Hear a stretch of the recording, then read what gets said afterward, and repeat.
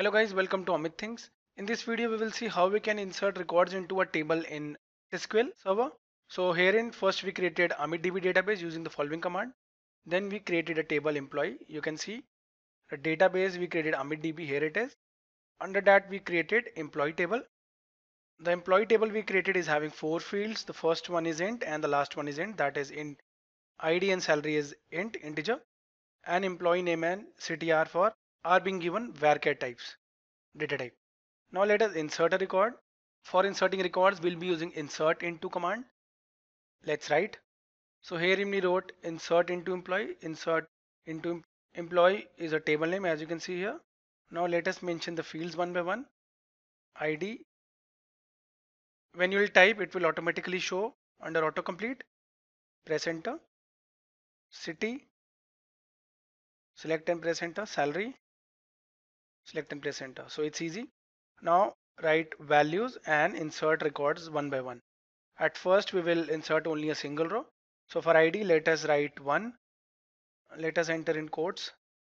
Employee name, let us write Tom. City, let us write a sample ABC. Salary, let us write any value in it. Okay, so now it's fine, semicolon.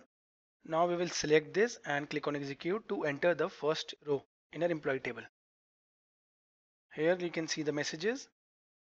Drag it. You can see one row affected. Completion time. That means we have successfully added records in the table. Now let us see the record we have added using the select star command. Select star from table name. Table name is employee.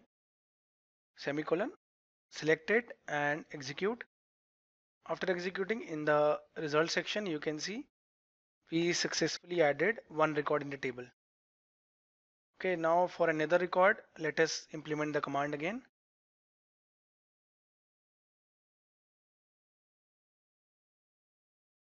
Let us add the second record.